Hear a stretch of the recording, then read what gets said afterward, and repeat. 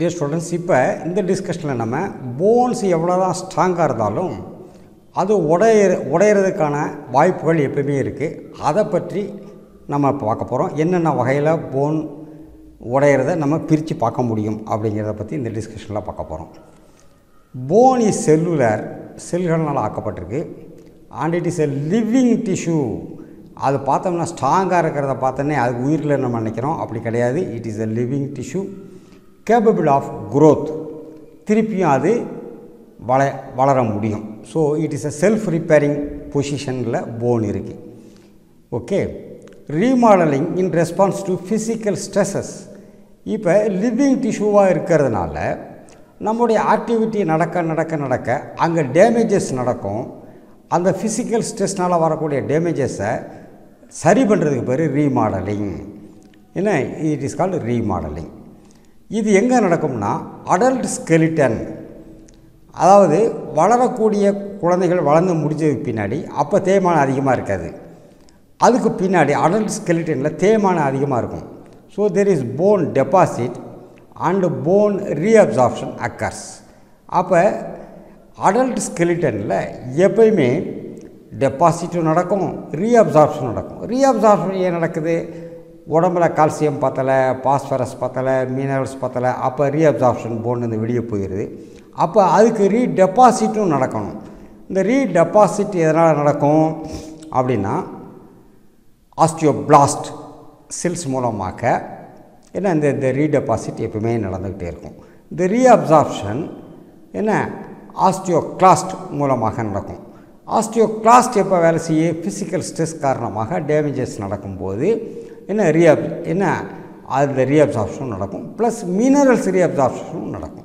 Okay, these two processes together constitute the remodelling of the phone.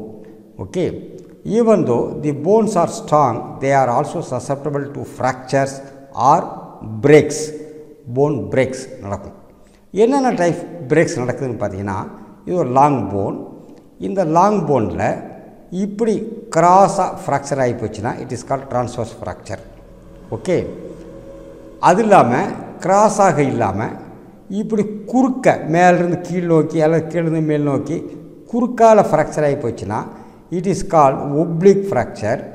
But இந்த ரெண்டும் அதே இடத்துல இருக்குது, இடம் மாறலை, டிஸ்பிளேஸ் ஆகலை. ஸோ இட் இஸ் நான் டிஸ்பிளேஸ்டு ஒப்ளிக் ஃப்ராக்சர். இன்னொரு வகை ஃப்ராக்சர், அது ட்ரான்ஸ்வர்ஸாக இருந்தாலும் சரி, ஒப்ளிக்காக இருந்தாலும் சரி, ஏன்னா இப்படி விலகிருச்சுன்னா ஒப்ளிக் அண்டு டிஸ்பிளேஸ்ட். இது oblique and displaced. Transverse displays ஆகலாம், அது ஒன்று.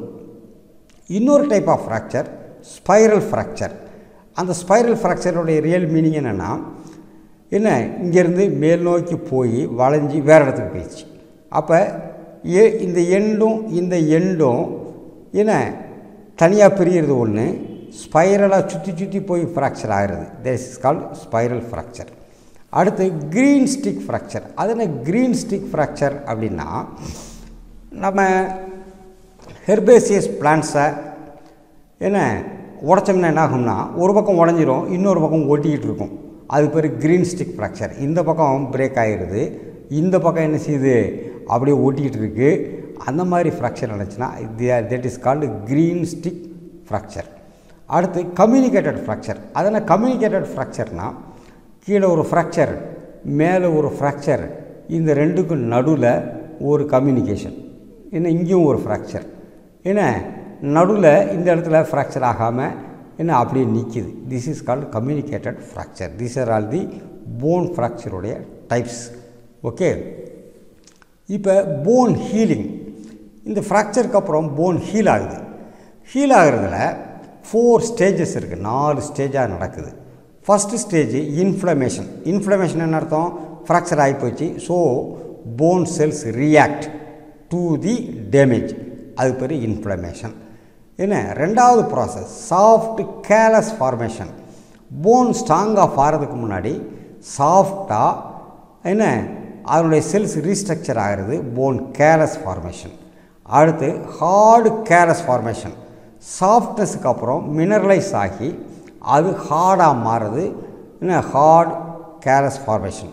அடுத்து ரீமாடலிங் 4th ஸ்டேஜ் வந்து ரீமாடலிங். என்ன அதில் ரீமாடலிங் அப்படின்னா சாஃப்ட் கேலஸ் ஃபார்மேஷனும் ஹார்டு கேலஸ் ஃபார்மேஷனும் போனுடைய ஸ்ட்ரக்சருக்கு ஏற்றபடி இருக்காது. So that is to be ரீமாடல்ட் again. Okay, இந்த 4 ஸ்டேஜ் நடக்குது. ஃபஸ்ட் இப்போ நம்ம இன்ஃப்ளமேஷன் பற்றி பார்ப்போம். What is inflammation? The tissues at the side becomes swollen, painful and inflamed. அந்த டேமேஜுக்கு ரியாக்ஷன் அது கொடுக்குது, அது ஸ்வெல் ஆகிடுது, பெயின்ஃபுல்லாக மாறிடுது. இந்த இடத்துல இன்ஃப்ளமேட்டரி கண்டிஷன் வரும்போது தேர் இஸ் ஹீமரேஜ். ஹீமரேஜ்னு அர்த்தம் பிளட் வெசல்ஸ்லேருந்து பிளட் வெளியே வந்துடுது, வந்து கிளாட் ஃபார்ம் ஆகிடுது. ஏ மாஸ் ஆஃப் கிளாட்டட் பிளட் ஃபார்ம்ஸ். என்ன அது பேர் ஹீமட்டோமா. அது பேர் ஹீமட்டோமா. மாஸ் ஆஃப் பிளட் கிளாட்டுக்கு பேர் ஹீமட்டோமா. அது ஃபார்ம் ஆகிடுது. இந்த இடத்துல இப்படி ஃபார்ம் ஆகிடுச்சுன்னா இந்த ஹீமட்டோமா ஃபார்ம் ஆன இடத்துலேருந்து ஆல் செல்ஸ் விதின் தி பிளட் கிளாட் டீஜெனரேட். அது டீஜெனரேஷன் அந்த செல்ஸில் ஆரம்பிக்குது அண்டு டை, அது செத்து போயிடுது. இதில் இந்த பிளட் கிளாட்டில் இருக்கக்கூடிய எல்லா செல்ஸும். இப்போ ஆஸ்டியோகிளாட்ஸ் மூவ் இன். எங்கேருந்து? பெரியாஸ்டியத்திலிருந்து மூவ் ஆகுது.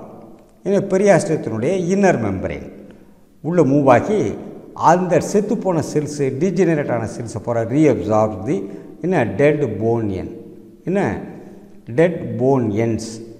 போன் என்ஸில் எந்த இடத்துல ஃப்ராக்சர் ஆகி செது போச்சோ அந்த இடத்துல இருந்து இது போகிறதே ரீஅப்சார்ப் பண்ணிடுது. இது ஒரு ப்ராசஸ். அடுத்த ஸ்டேஜை நெக்ஸ்ட் டிஸ்கஷனில் நம்ம பார்ப்போம். Okay, thank you students. Will meet again.